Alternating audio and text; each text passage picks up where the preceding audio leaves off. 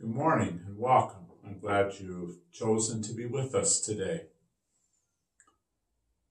Give light to my eyes, lest I fall asleep in death, lest my enemies say, I have overcome him. In the name of the Father, and of the Son, and of the Holy Spirit. Amen. The Lord be with you. My friends, mindful that we are sinners, we call upon God's grace and mercy to be upon us, that we be ready and worthy to celebrate these sacred mysteries. Lord Jesus, you call us to fast. Lord, have mercy. Christ Jesus, you call us to prayer. Christ, have mercy. Lord Jesus, you call us to almsgiving. Lord, have mercy. May Almighty God have mercy upon us, forgive us our sins, and bring us all to life everlasting. Amen. Let us pray. Guard your church, we pray, O Lord, in your unceasing mercy. And since without you mortal humanity is sure to fail, may we be kept by your constant helps from all harm, and directed to all that brings salvation. Through our Lord Jesus Christ, your Son, who lives and reigns with you in the unity of the Holy Spirit, God forever and ever. Amen.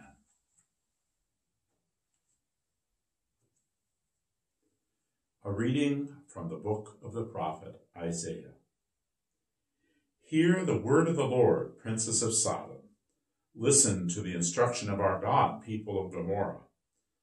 Wash yourselves clean. Put away your misdeeds from before my eyes. Cease doing evil. Learn to do good. Make justice your aim. Redress the wrong.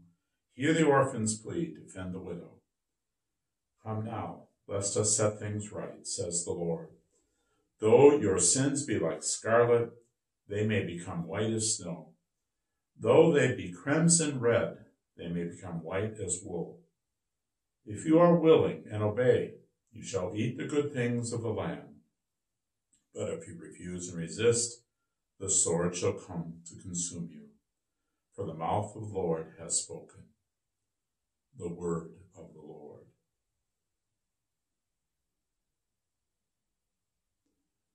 The Lord be with you. A reading from the Holy Gospel according to Matthew. Jesus spoke to the crowds and to his disciples, saying, The scribes and the Pharisees have taken their seat on the chair of Moses. Therefore do and observe all things whatsoever they tell you, but do not follow their example. For they preach, but they do not practice. They tie up heavy burdens hard to carry and lay them on people's shoulders, but they will not lift a finger to move them. All their works are performed to be seen. They widen their phylacteries and lengthen their tassels. They love places of honor at banquets, seats of honor in synagogues, greetings in marketplaces, and salutation, Rabbi. As for you, do not be called Rabbi. You have but one teacher, and you are all brothers. Call no one on earth your father. You have but one Father in heaven. Do not be called master. You have but one master, the Christ. The greatest among you must be your servant. Whoever exalts himself will be humbled, but whoever humbles himself will be exalted. The Gospel of the Lord. My friends, at first blush, today's Gospel can seem like it's talking to us preachers. And it is. Make no mistake about it. Jesus is speaking to the preachers of his day. He's speaking to the preachers of this day. The message is the same. Unless you are to be authentic witnesses of God's love and God's mercy, then people will listen to what you say, but they will discount it. They will not follow you because what you say does not match what you do. This is true of the preachers of today. It is true of our politicians today. It's true of anyone who holds authority over another person. which means it includes my friends' parents, means it includes teachers, it includes our first responders, it includes, frankly, all of us. For we all have the responsibility to practice what we preach, to not let our words be discarded because they don't match our actions. Our first reading today from Isaiah, God is giving through his prophet the people an opportunity to repent. It says, good things are in store for you. You just do what I ask you to do. Isn't that what we tell our children? Good things are in store for you if you but do what I ask you to do. My friends, we are all God's children. We all need to heed his message. This season of Lent, the season of prayer, of penance, of almsgiving, of fasting, is a good time for us to renew ourselves, to regroup, and to set aside those things that keep us from having our deeds match our words. So let us, in the words of Jesus, humble ourselves today.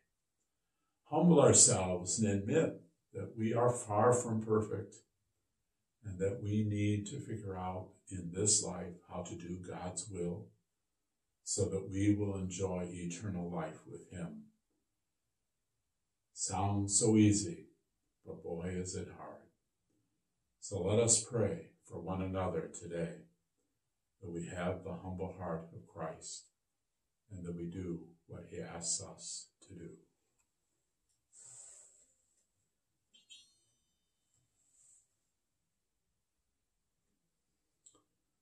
Let us call to mind the needs we have in our hearts and the needs of our community and world as together we now pray. That all members of the church may be strengthened by the Holy Spirit, growing in the virtues of justice and humility, we pray. That all political leaders may be guided by the light of Christ in their service to those they lead, we pray. That those who are suffering with brokenness or hurt may be comforted and consoled in the arms of the Lord's loving embrace, we pray. For this community of faith, that we may be conformed evermore to Christ during this Lenten season and be sanctified in our prayer, fasting, and almsgiving, we pray. For the souls of all the faithful departed, may they, through the mercy of God, now rest in peace, we pray. For the particular needs and intentions we gather up together, we pray. Father, we are your humble servants. We ask that you hear and answer our prayers in the name of your beloved Son, Jesus Christ, our Lord. Amen.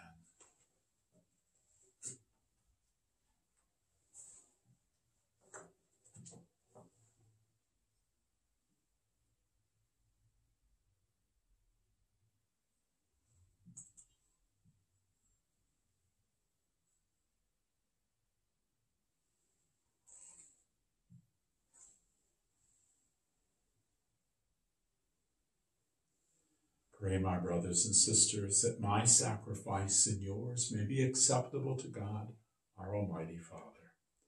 May the Lord accept this sacrifice at your hands for the praise and glory of his name, for our good and the good of all his holy church. Be pleased to work your sanctification within us by means of these mysteries, O Lord, and by it may we be cleansed of earthly faults and led to the gifts of heaven, through Christ our Lord. Amen. The Lord be with you. Lift up your hearts. Let us give thanks to the Lord our God. It is truly right and just, our duty and our salvation, always and everywhere to give you thanks, Lord, Holy Father, Almighty and eternal God. For through bodily fasting, restrain our thoughts, raise up our minds, and bestow both virtue and its rewards through Christ your Son. Through him the angels praise your majesty, dominions adore, and powers tremble before you. Heaven and the virtues of heaven and the blessed seraphim worship together with exaltation. May our voices, we pray, join with theirs in humble praise as we acclaim. Holy, holy, holy Lord, God of hosts, heaven and earth are full of your glory. Hosanna in the highest. Blessed is he who comes in the name of the Lord. Hosanna in the highest.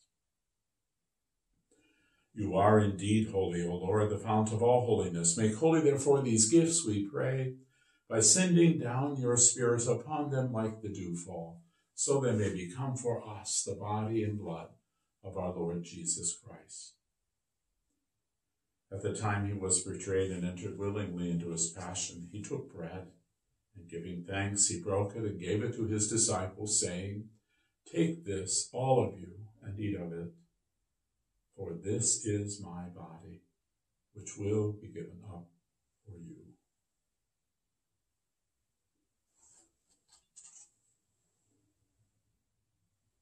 In a similar way, when supper was ended, he took the chalice, and once more giving thanks, he gave it to his disciples, saying, "Take this, all of you, and drink from it. For this is the chalice of my blood, the blood of the new and eternal covenant, which will be poured out for you and for many for the forgiveness of sins. Do this in memory of me."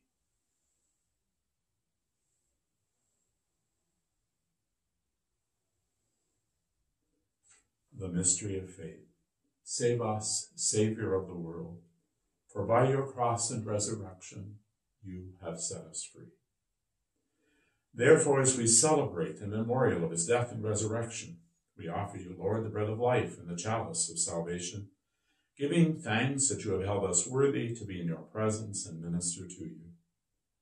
Humbly we pray that, partaking of the body and blood of Christ, we may be gathered into one by the Holy Spirit. Remember, Lord, your church spread throughout the world, and bring her to the fullness of charity, together with Francis, our Pope, Earl, our Bishop, and all servants of the church. Remember also our brothers and sisters who have fallen asleep in the hope of the resurrection, and all who have died in your mercy. Welcome them into the light of your face. Have mercy on us all, we pray, that with the Blessed Virgin Mary, the mother of your Son, blessed Joseph, her spouse, with the blessed apostles, the glorious martyrs, and all the saints who have pleased you throughout the ages, we may merit to be co-heirs to eternal life. May praise and glorify you through your Son, Jesus Christ. Through him, with him, in him, O God, Almighty Father, in the unity of the Holy Spirit, all glory and honor is yours, forever and ever. Amen. Aware of God's great love for us and his mercy that is shown upon us every day, we pray as Jesus taught us. Our Father, who art in heaven, hallowed be thy name. Thy kingdom come, thy will be done, on earth as it is in heaven. Give us this day our daily bread, and forgive us our trespasses, as we forgive those who trespass against us. And lead us not into temptation, but deliver us from evil. Deliver us, Lord, we pray, from every evil, and grant us peace in our days, that by the help of your mercy we may be always free from sin and safe from all distress, as we await the blessed hope and the coming of our Savior, Jesus Christ. For the kingdom, the power, and the glory are yours, now and forever. Lord Jesus Christ, who said to your apostles, "Peace I leave you, my peace I give you," look not on our sins, but on the faith of your church, and graciously grant her peace and unity in accordance with your will, who live and reign forever and ever. Amen. May the peace of the risen Lord be with you always.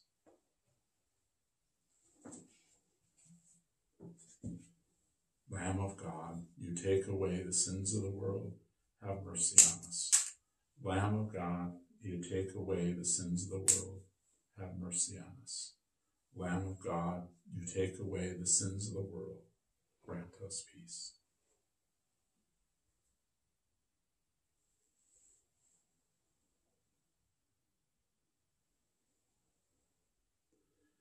Behold the Lamb of God, behold him who takes away the sins of the world. Blessed are those who are called to the supper of the Lamb. Lord, I am not worthy that you should enter under my roof, but only say the word, and my soul shall be healed.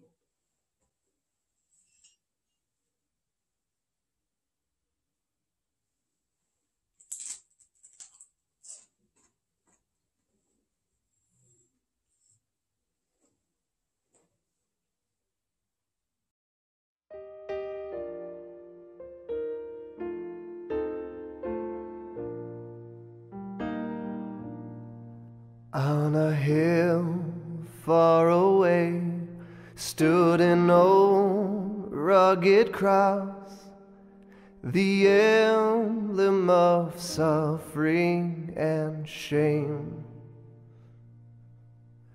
And I love that old cross where the dearest stand best for a world of lost sinners was slain. So I'll cherish the old rugged cross till my trophies at last I lay down. I will cling to the old rugged cross and exchange it someday for a crown. In the old rugged cross, stained with blood so divine, a wondrous beauty I see.